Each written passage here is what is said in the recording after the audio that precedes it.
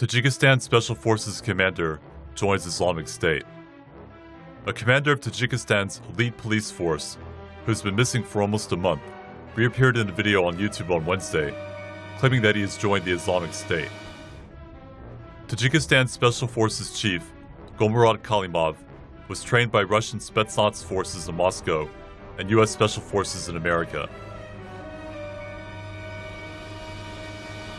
He commanded the country's special-purpose police known as OMON, which specialized in dealing with criminals and militants. Khalimov disappeared from Tajikistan in late April, until he was seen in a video claiming that he had joined the Islamic State in Syria on Wednesday.